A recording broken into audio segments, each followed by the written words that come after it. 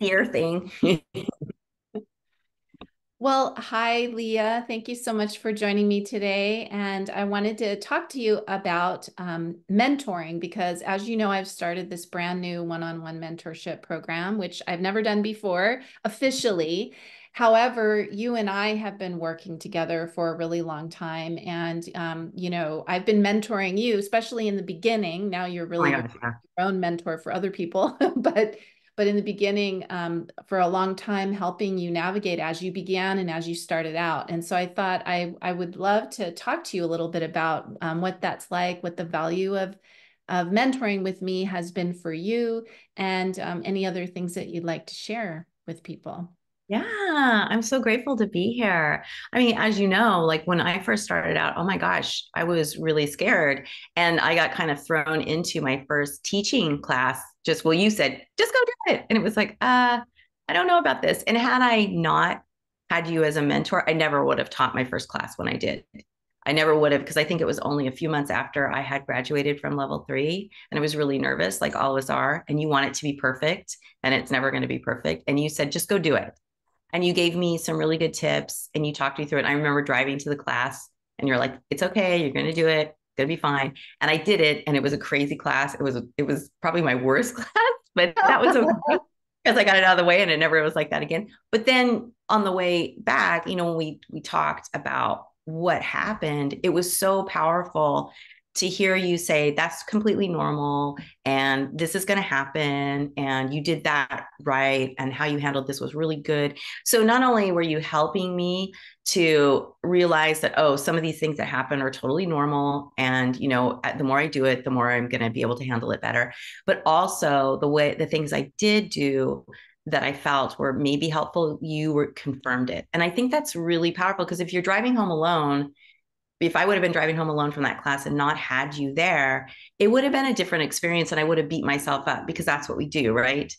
We just, our negative thoughts come in. And then that's the value of any mentor, but especially with you, because you're so loving and kind, and just to hold that space for me and allow me to go, oh, okay, yeah, it actually was a pretty good class, even though there were a lot of bad things that happened that really challenged me. It was a really good class and they really liked it. And they contacted me after and wanted me to come back and teach again. So, yeah, but had I not had you there as that mentor, it would have been a completely different experience. I totally remember that experience. And I was like, wow, trial by fire, like so many difficult students to deal with before you had your classroom management skills down. That's so funny that how that happens. But you survived it, and now you've taught dozens and probably hundreds of classes at this point. Yeah. So it's Yeah. amazing how you look back and you kind of go, oh yeah, that was a good learning experience. But at the time it feels like so huge, right? And so yeah, I'm glad I was able to help you through that. And so I had a few questions to Yeah. ask you. Maybe you can also answer. So how specifically did the guidance and support from our mentorship together contribute to your personal and professional growth, if you think about it now, sort of looking at over that time? Oh, yeah, immensely. Because again, I wouldn't have stuck with animal Reiki and teaching and probably even practicing without having you as my mentor. Because you get frustrated by maybe the lack of clients, the lack of students when you go to do your classes. And I had you there saying, hey, it's totally normal, people need to get to know you. 4 people is really good, even though I thought at the time, oh, 4 people. And you would tell me when I first started, and you would relate your stories, and that really helped me to go, oh, okay, I'm just starting off, this is completely normal. But had I not had that, I would have thought, oh, I'm a failure, this is wrong, I'm doing something wrong, and I would have given up. And I think that that's really where the value of a mentorship lies, is that you have a sounding board. Because I was saying earlier when we were talking that, a lot of times solopreneurs or people who are just starting out in business, you have your friends and your family who are there and they're your soundboard, but they have a lot of fears for you. So they put their fears on you. Ooh, are you sure you want to do that? Are you sure that's a good, viable business? And I remember when I was starting off in Animal Reiki, I would get that. That sounds weird. That, are you sure people are even going to want that? But then I had you saying people are going to want it. People want this. Trust me, they're out there. There's a need for it. And especially with the shelters, that was when you and I met.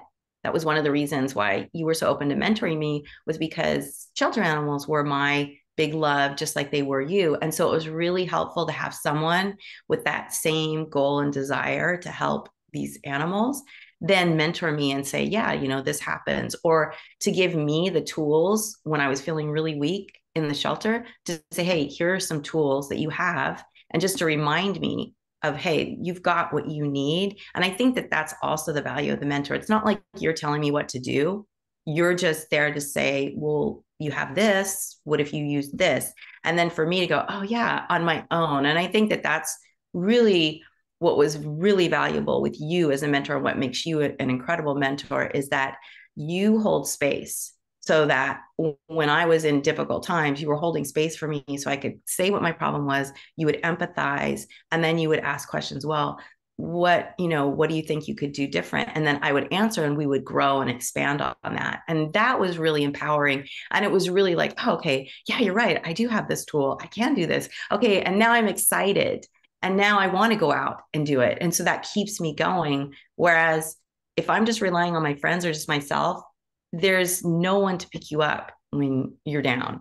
There's nobody to applaud you and pat you on the back when you do something good. It's just you. And it gets disappointing and exhausting. Well, and I love what you said about holding space, because to me, this is really the job of a mentor. And for me, as as a teacher, what I want for people who are animal Reiki practitioners or teachers is I want you to make it yours. I don't want you to make it mine. I want you to make it yours, because I have my path and my journey, and I want you to find what yours is. So it is really important, just like we hold space with the animals and we don't impose our will on the animals of what should be happening. I really see that philosophically for my students, is I want each of you to find your own way, and however I can help hold space for that, and maybe give you encouragement or whatever, but really for you to find your own way, your own languaging, your own way of speaking about it, your own way of your personal practice, your own way of which animals that you enjoy working with the most. And, all of that is really for you to discover, right? So I love that you said that too. No, absolutely. And I think the biggest testament to you and your mentorship and what you just said is the fact that you and I have completely different teaching styles. And so like when people are in a class with both of us, it's not like I'm a mini Kathleen, I'm Leah. And that is only because you allowed me to have my own voice and encouraged me to go on my path and not be like, oh, I don't want you to be a mini Kathleen, because that's not going to help me in the long run, because then I'm not true to myself. Right. Mm-hmm. And yeah, I mean, and I think people are always shocked. It's like, oh, wow, Leah and Kathleen, they're partners, and people know you've mentored me for years. And it's like, Leah, it's so different. No, I'm not a mini Kathleen. And I think that's really powerful. It's a really great example of your mentorship. Yeah, thank you.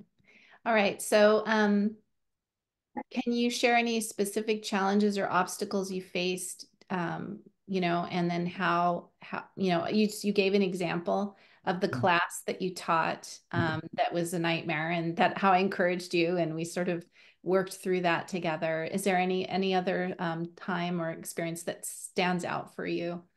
Oh yeah, I mean there's so many. I think that well, like I said about, the classes and not getting students, or just like feeling really frustrated in the practice, getting overwhelmed with the sadness of the animals. You can get bogged down with the sadness of the world and the suffering of the animals. And I think that you were, one of the gifts you gave to me was always being able to reframe it, being there to say, yeah, that's true, this is happening, but what if we look at it like this, and we have the tools where we can actually help shift this? And it may not be this huge shift, it's going to cure all the suffering in the world, but there's things that we can do to not only help the animals, but fortify ourselves. And I think that that's really powerful, that it's, again, just having that person there to say, yes, this is normal. And of course you're feeling this, and here's ways that you can, and how does it feel? And then also being able to just meditate together, just to do, okay, we're just going to do a quick meditation to get back in your body and get back into your soul, your spirit. And now how do you feel when you think about it? Right. And I think that that's one of the gifts of this type of mentorship, because you are holding space. But unlike other mentors who can hold space for you, I have had other business mentors, you're actually going to open up that spiritual space and help heal it by doing a meditation or doing a reiki or whatever that is that's needed. And you're always really good about, I feel like we should do a reiki right now. Or I feel like, let's do the medicine chant, the medicine Buddha chant or something like that. And you have so many tools. And I think that all of those helped me to keep going, because it's like you're trudging through mud some days, and it's like cement mud, and you just want to give up. You get exhausted. And so having you there for me was always just like, oh yeah. And you and I have talked about that. It's almost like your hearts get together and it's like ding, it's like, oh God, I feel so much better now. I feel like, okay, there's light, there's sunshine, the clouds are gone, I can go forward. So that's really powerful too. And it's something that most mentors can't do. Thank you. And then finally, in what ways did the mentorship experience shape your long-term goals and aspirations, and how do you continue to apply the lessons today that you learned then? Yeah. Well, I mean, first of all, being mentored by you, we created Sarah. But then even through Sarah, just the different opportunities that I was able to do because of that, and just like your support. And if I wanted to go do something a little different, like right now, I'm working on a meditation program and you're mentoring me on that, and just, oh, that's a really great thing. And I think that okay, can we stop? Okay, I'm gonna have to cut this one out. Say the question again. So we'll have Joe edit this out. Shaping your long-term Oh goals. yeah, shaping my long-term goals. Okay, so yes, okay. So sorry. So yeah, I think that this mentorship, how it's shaping my long-term goals is that, well, first of all, I got this incredible foundation with you by starting in a mentorship, at the very beginning. And that was almost like 16 years ago. Isn't that crazy? And I think that this is the power of a mentorship, because I had you throughout, and even now through those 16 years, all of these different things that I've decided to do or started to grow with, or, teach my class in a certain way, you've always been there. So it's been easy for me to see something new. Like right now, I want to do a corporate meditation program, and you've been really supportive about that and given me a lot of really great feedback. And so it's that, not permission, but that support to go bigger. I don't have to think small. I can think big because I have this support. And that's why I'm so grateful for this mentorship. And I'm so blessed to have it for so long. But it's really something you don't grow out of. It's not like you get a mentor and it's like, okay, I'm going to do this for a couple months and boom, it's done. And I'll never need a mentor again. You need a mentor throughout your whole life, because throughout your life, you're growing. Who I am today doesn't look anything like I did 16 years ago. But where I am today and the things I'm doing today are all because of that beginning mentorship and having that really strong foundation.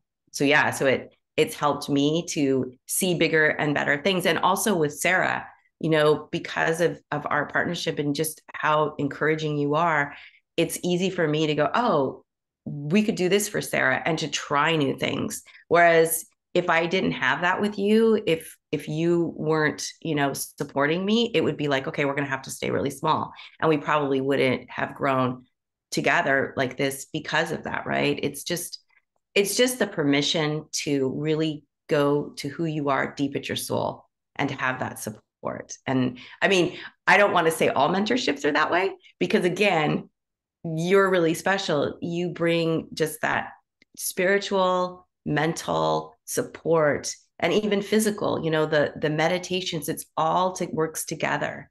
And that allows me to be the person that I really want to be in my heart, right? To fulfill my life's purpose and to do it easily. And I mean, I've always loved animals since I was a child. I never thought I would be able to have the life I have. And I'm so grateful to you, Kathleen, because I've had these amazing experiences, and all because of you and your mentorship. I never would be like meditating with tigers. It's just a lifelong dream. And every day I'm like, I live the most amazing life. And it's really thanks to you and your mentorship. So thank you. I didn't mean to cry. My gosh, thank you so much, Leah.